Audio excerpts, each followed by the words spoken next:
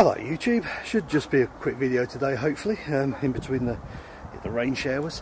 As you know, went away for the weekend and took this particular one, and unfortunately on the way back, let me just show you something. Yes, we had the dreaded engine check light come on. So, I've got the laptop here, I'm going to stick VAGCOM in it, I'm going to boot it up and yeah, see what's wrong. Hopefully it'll be a quick fix. Oh, I hope so. So, you are doing this live with me. I have no idea what's wrong at the moment, so we're going to go into engine, because it's an engine check light, obviously. We're going to look at the fault codes. Coolant pump 2. Open circuit. Okay. Don't like the sounds of that very much. Coolant pump 2 open circuit. Alright, let's clear the codes.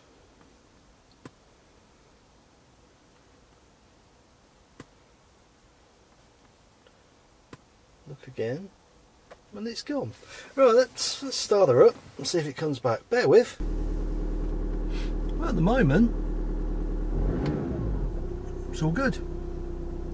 That's slightly concerning. I think I'm going to do a bit more research on this one, because yeah, anything that comes up with cooling problem, I don't like the sounds of. I'll be honest, the car was running fine, there was no problems at all. So I don't know. Do feel free to put something in the comments. Maybe you've had this before, but yeah, the code cleared.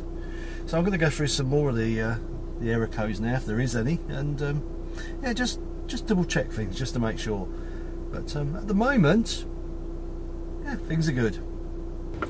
So VCDS has done its thing. There's a lot of red there, which is unusual because this car doesn't usually throw up many faults. Right, I'm going to start to go through these, but at the moment, yeah, nothing back on the dash again. All seems fine.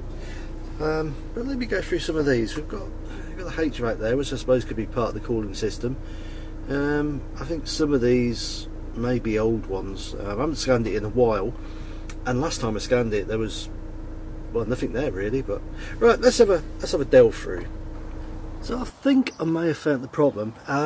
From what I can see, it's tucked right down there, and I did find a loose plug, and yeah, sort of click that back into place again. The light hasn't come on since. You can't really see it, the actual secondary water pump. I've looked online and I've seen the pictures of it, but it's hidden right down there in the bowels of the engine. But yeah, so I found a clip that was slightly loose, so I've clipped that back into place, and we'll see how it goes. A slightly boring video, I do apologise, but if it's fixed it, I'm happy. So yeah, I'll get back to you in a few days if it comes back up again. So you just know I couldn't leave it be. After a little bit more internet digging, the offending unit is there. So yeah, when I was reaching down and found that clip, I somehow got it, I think, but yeah, there it is. That is the secondary water pump. So now I'm just going to have a good look at the electrical connections, the wires that go to it, and hopefully the pump's okay. Bear with. So I don't think you're going to be able to see it, but in there is a little bit of furring.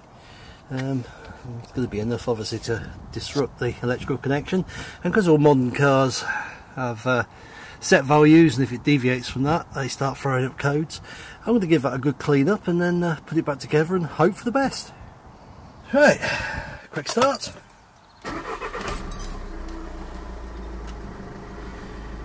Engine light off. So I think the pump's working fine. I think it was just a bit of a furred up connection. Oh well, keep an eye on it, but yeah.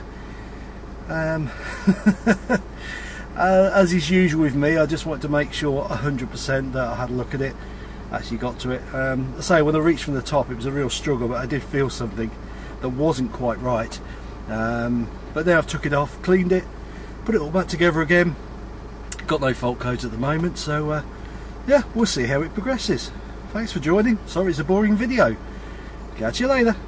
And just to prove it's working, can hear it buzzing.